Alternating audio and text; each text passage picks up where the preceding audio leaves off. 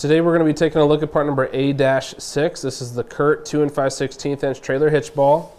A few measurements to go over with you real quick.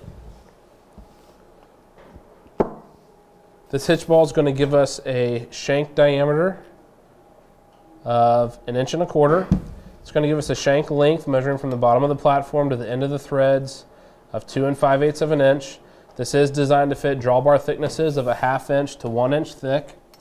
The hitch ball is going to offer a capacity of 10,000 pounds. It's made from a solid steel construction with a nice chrome finish on it, so it is going to stand up really well against rust and corrosion. Now here on the sides of the platform, it's going to have the flats. These are just your wrench flats. Makes for an easier installation. You can get your wrench around there for a nice adequate grip.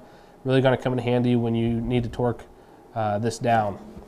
So the hitch ball will need to be torqued to specifications listed by the manufacturer.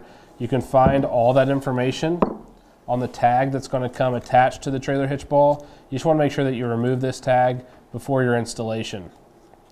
Really simple installation though. The hitch ball is going to go straight through that opening on your ball mount.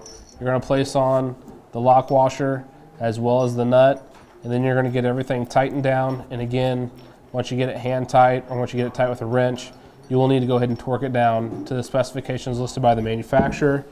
And it looks like for this particular mount, it says to tighten the trailer ball to 450 foot-pounds of torque.